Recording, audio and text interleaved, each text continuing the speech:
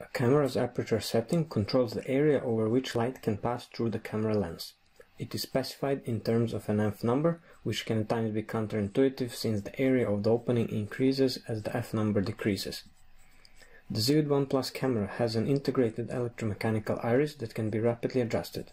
The corresponding setting is therefore called the iris, and it is adjusted on a scale from 0 to 72, where 0 represents a completely closed pupil. It is important to have in mind that larger apertures provide shallower depth of field. Objects outside the depth of field appear blurry, which results in increased noise.